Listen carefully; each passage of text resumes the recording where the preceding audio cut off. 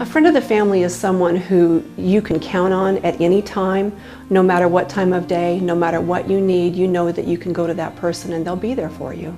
I think we're all put on this earth to serve a purpose, and every day is an opportunity to do the right thing, and to help somebody, I think, is the best thing you can do.